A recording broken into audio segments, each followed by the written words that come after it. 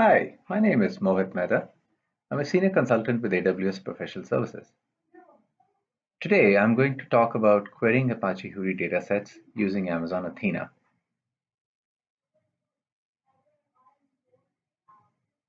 I'll start by explaining what Apache Hudi does and how our customers are utilizing it. I will also discuss support for Apache Hudi across the ecosystem of AWS services. Finally, I will review the architecture for a data ingestion pipeline I have set up for the purposes of this demo. So let's get started.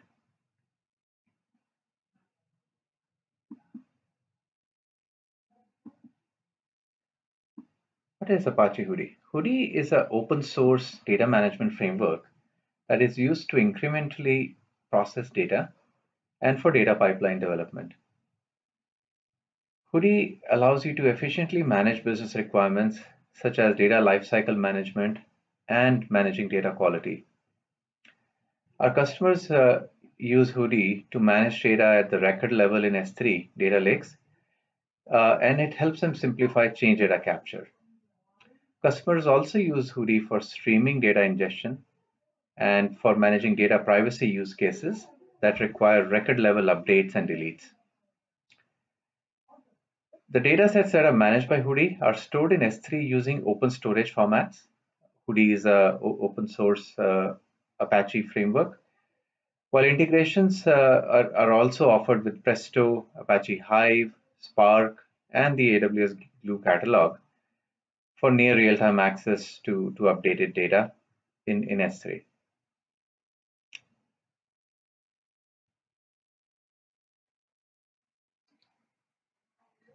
Let's discuss some common use cases for Hudi. A common challenge when creating data pipelines is dealing with change data capture. Late arriving or incorrect data requires the data to be rewritten for updated records.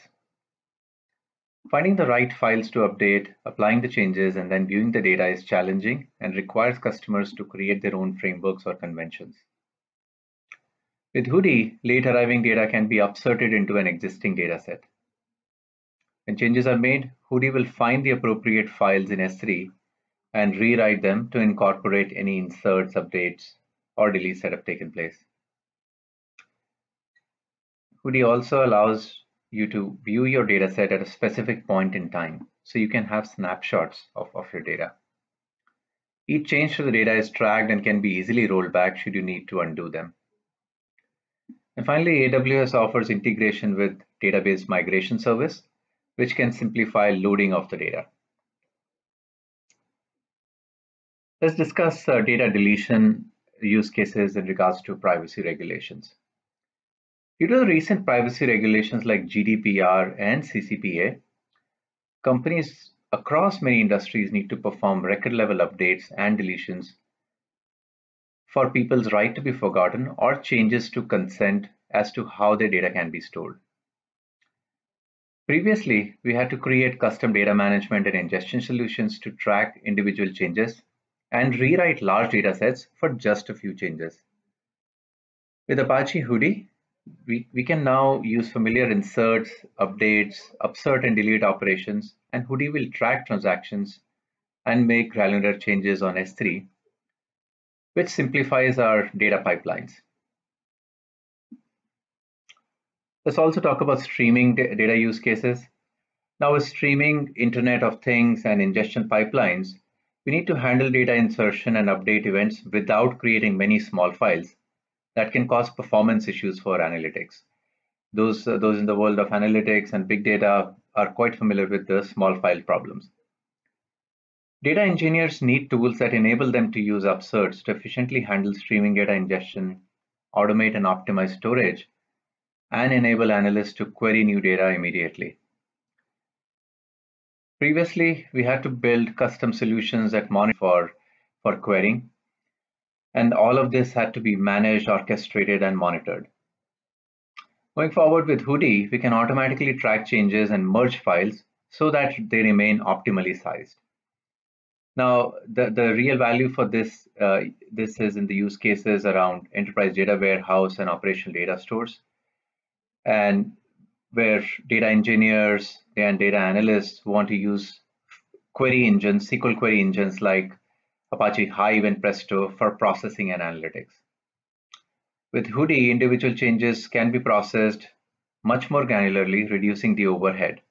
And we can query S3 datasets directly to view and provide users with a near real-time view over the data.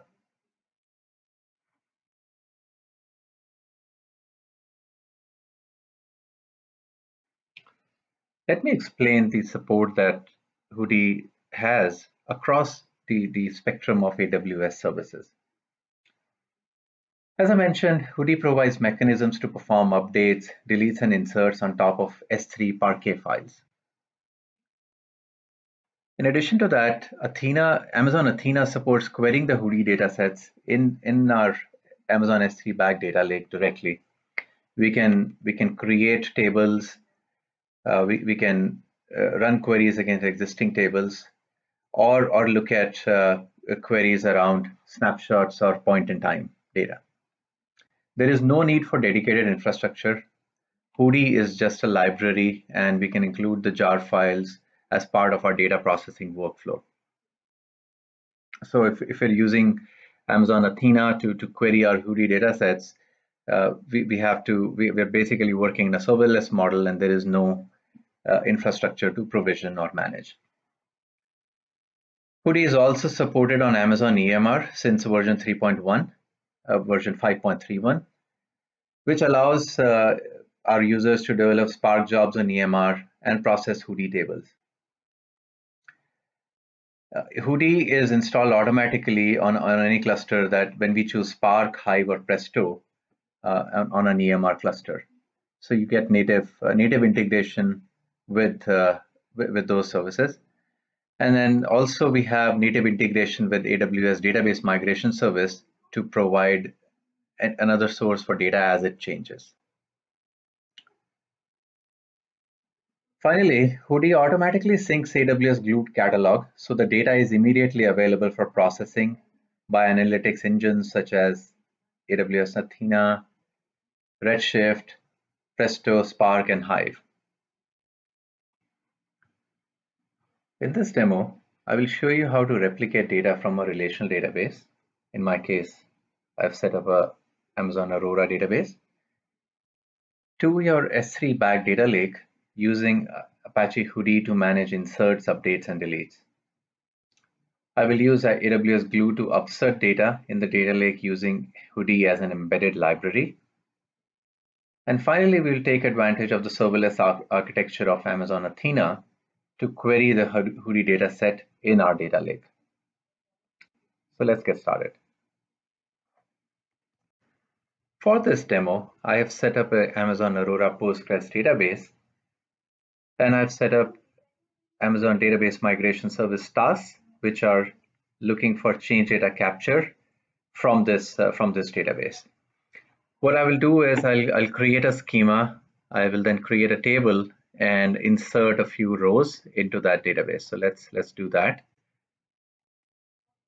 Once I run these queries, I will you can see that I have inserted 7 rows with different employee details into my database. And what I will also do is after this, I will perform certain updates. So I will update the row that corresponds to employee 2 and change the city to New Delhi. I will also change the salary for employee number 5 to 70,000. And then I will capture certain, I will insert 2 new employee records for 8 and 9 and delete record corresponding to employee number 3. So let's do these changes. So before I did this, this is the state of my database. You can see I have 7 records, and let's track one of them. Susan is listed as the city is listed as New York and salary of 60,000. Now I'm going to run my update, and let's go through with that step. So I've updated 5 rows. Let's run the select again. So now I have a total of 8 records in my database. Susan, as you can see, her city is updated to New Delhi, and the salary is 60,000. I also made some changes to employee number 5, updated the salary to 70,000, which you can see is reflected here. Joe is employee number 5 and the salary is 70,000. So the next step would be I would like you to see how you can query this data in Athena. So let's move over to the Athena console.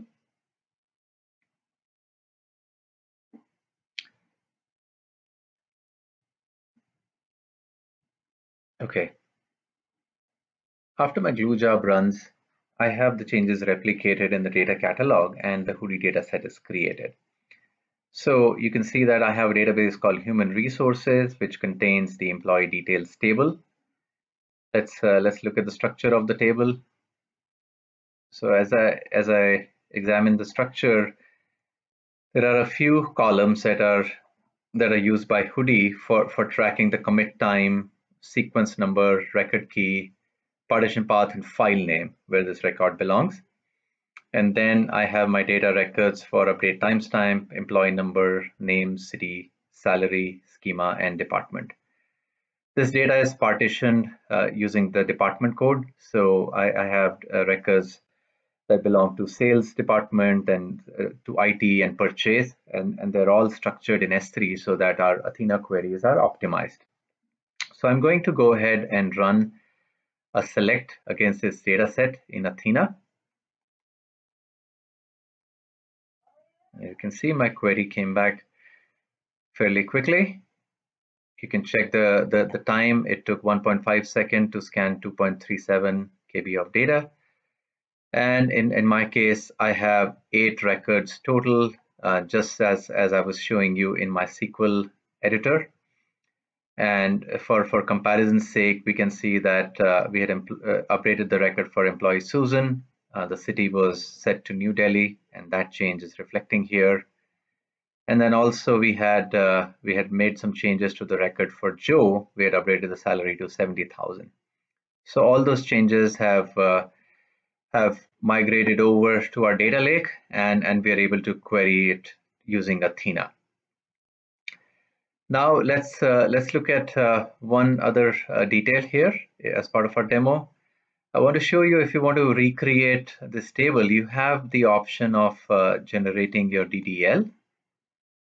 And in this case, when I run the show create table for my employee tables, it gives me the structure, the data types, and the Athena location. So if I want to create this table with, let's say, in a different catalog or in a different database, I could copy this DDL, run it, and this time I'm going to give it a new name. I'm going to give it name of employee details 2. Now it will create a new table in my glue data catalog with this name. As you can see, the table is now created, and I should be able to now run select statements against my new table. So let's hit preview table, and Athena goes out and queries my data. So you can see that no data is found, and the reason for that is I need to add partitions for the data that I've newly added. So I'm going to do that here. So this is my employee details 2. I will first go ahead and add this partition, and then I will run the query.